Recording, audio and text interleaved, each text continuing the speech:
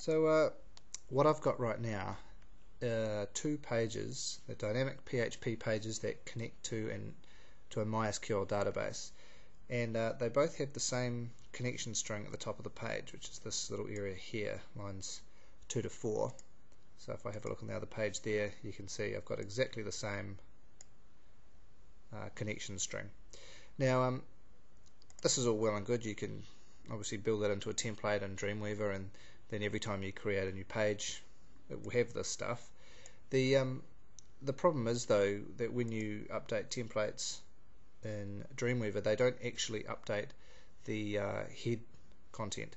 Now what that means is if you make a change to this, say for example you're working on a testing server and then you decide to go live, you would have to go through and change these settings here. So right now, I've got my username and password and the database to select.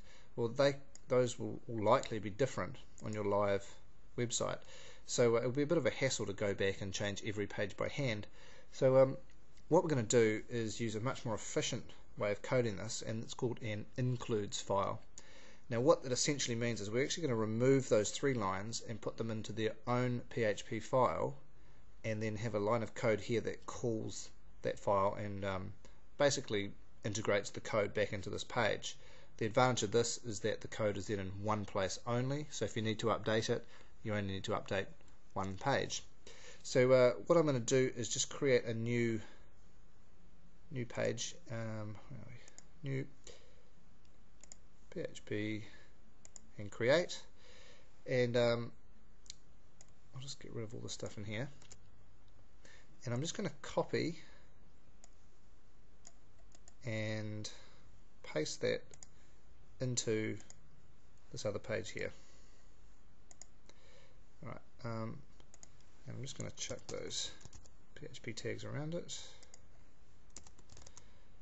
Now when I save this, what I'm going to do is I'm actually going to put it in its own folder. So here I am in my root folder. I'm just going to create a new folder for it, and I'm going to call this folder includes. Now the reason for this is as you I guess get more proficient with this stuff, you might actually find you use includes files for a range of things, not just the database connection. For example, you could use it for the navigation bar, because if the navigation is going to be the same on every page, why not use it as an includes file? That way you could modify navigation on all pages by changing just one file. So it can be an efficient way of maintaining your code. So anyway, inside my includes folder, I'm going to save this as db for database connect.php. There we go. So I'll save that. Now what I need to do is now go back to my other pages, and I'm just going to remove those 3 lines of code and replace them with include. Notice Dreamweaver colors it green to tell me I've done it right so far.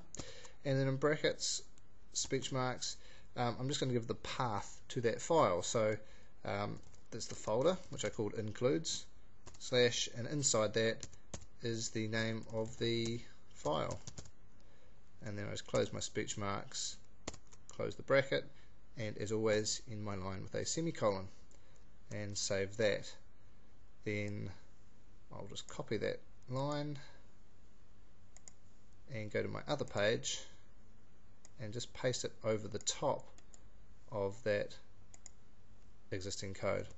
So now what I have is obviously a lot less content, but also I have a single line that will actually call this page called dbconnect.php, and then it goes and grabs this code, integrates it back into the page, and runs it as usual.